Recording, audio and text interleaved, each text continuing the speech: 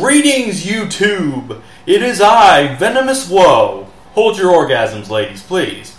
So yeah, anyways, I got a battle here against Why So Serious 321. And it was UU tier, and it was very hacksy, not gonna lie. There was a lot of luck involved, especially with me, as you'll see in a moment. But I still think it was a good battle. I still think it was pretty fun, and I still think it's entertaining to watch, so that's why I'm going to make a video about it. And the title is once again a giveaway. It's basically just saying that Snorlax is going to kick ass and take names this game. So yeah, let's skip ahead to the team preview, shall we? Right, so it looks like we've got a pretty standard UU match with standard UU fare. My team is pretty standard, just some sweepers with some walls and a Scarfer, the Scarfer being Nidoking, and the walls being Slowbro and Snorlax. And he's got some, his team appears to be mostly defensive. He's got Slowbro, Registeel, and Claydol within the ranks, but he's got a few scouts and sweepers in there. I'm thinking Ambipom, Scrafty, and Darmanitan.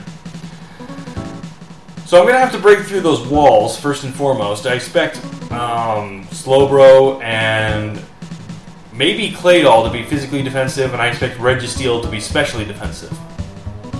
So yeah, with that in mind, I'm going to have to break through those defenses pretty darn quickly if I'm going to want to get his sweepers. I also need to be aware of Darmanitan, because Darmanitan just packs a really big punch.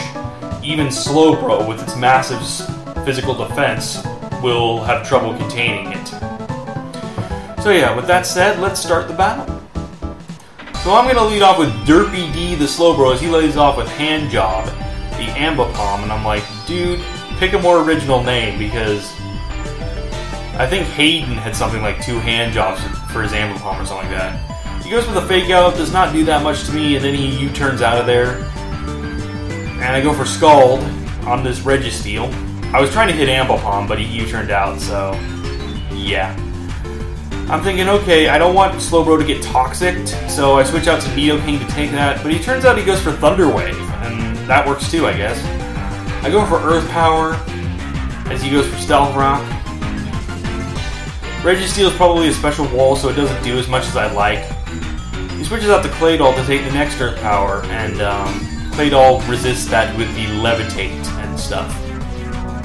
He goes for Earthquake. Honchkrow is immune to it with his flying type awesomeness. Now, he has to switch out, so I'm going to set up a substitute, because Honchkrow functions better behind a sub. This is basically your standard Moxie Crow set, except that with instead of Brave Bird, I have Night Slash. I go for Superpower on this Registeel. It doesn't do as much as I would like, because it doesn't kill. I'm like, alright, maybe Night Slash will kill, but it doesn't, and I'm like, fuck me! And then he T-Waves me, which is like, god damn it! So yeah, he goes for Iron Head, and I set up another sub, trying to punch through this Registeel. But I get paralyzed on the next turn, and I'm like, dude, come on! Come on, Honchkrow, you're killing me here. So I go for Sucker Punch trying to damage it, and it still does not die! This thing just will not keel over and die. I want it to. I want it to so badly. So now I bring out Nidoking, trying to kill it with Earth Power, but he switches out of there and goes into Claydol. Oh wait, excuse me, I go for Thunderbolt. Probably because I wanted to sweep most of his team with Nidoking. So I back out of there, go into Slowbro to take the Ice Beam. And I didn't really know the Ice Beam was coming, I just wanted to go into Slowbro to take whatever attack he had. I thought it was going to be Earthquake or something. Anyways, I switch out to kill Rothu the Raikou, and he goes for Thunder Wave, and I'm like, come on! What is it with you and T-Wave? You have 2 Pokemon with T-Wave, that's crazy. So he goes for Earthquake. I try to go for Hidden Power Grass, but I get paralyzed, and I'm like, Raikou! Get off your lazy ass and move! So yeah.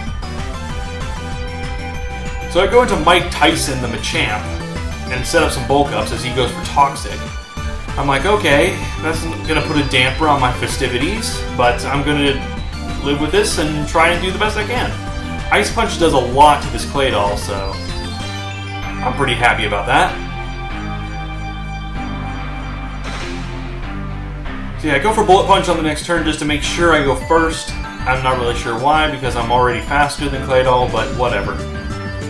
Anyways, I go for Slowbro. Now, I go for Dynamic Punch trying to get the Confusion hacks, but he reveals that he has own tempo on his Slowbro, and I'm like, what? What? I swear, I was screaming on in my head, who puts own tempo on a Slowbro? Use Regenerator. So yeah, I bring out the Snorlax, and I go for Curse as he goes for T-Wave. I'm not sure why he keeps going for T-Wave. I guess he wants that Para-Hacks. So he switches out to Scrafty, and I'm like, okay, this is not good. I might as well just stay in, because I got +2 defense, and I might be able to live an attack from the Scrafty. He goes for Dragon Dance next turn, and I'm like, nope, and go for Return. That almost kills it. Now, here is where the game kind of changes around a bit, because if Snorlax got paralyzed here, I would have pretty much died. But nope, Snorlax pulled through and hit him with Return. So yeah, he switches out to Ambipom. I know the Fake Out's coming, but there's not much I can do, so I just let Snorlax stay in and take it. And he U-turns out, so, and I predicted that, so yeah, I basically managed to set up another Curse, which is helpful because Slowbro, the Slowbro that he switches into, is very physically bulky. So I'm going to need all the offensive power I can muster to take him out. He goes for Scald, I think, trying to burn me, but I'm already paralyzed, so what's the point? He goes for Slack Off, I go for Return. That almost kills it, almost, but not quite. So yeah, he goes for Slack Off again, I go for another Return, and that takes him out. So Snorlax just doesn't fucking care that it's paralyzed. Ah, man. Snorlax, you are great. You are great. So finally, Snorlax's Reign of Terror ends with a Flare Blitz from this Darmanitan, and I decided to send out Slowbro to take on the next one. He U-turns out and goes into... what's he going to? Ambipom. I go for the T-Wave, and that paralyzes his Ambipom, but he doesn't go for Fake Out here for some reason. He instead just lets me slack off. So, yeah. He gets that Para-Hacks. I go for Scald. He gets Para-Hacks again, and I'm like,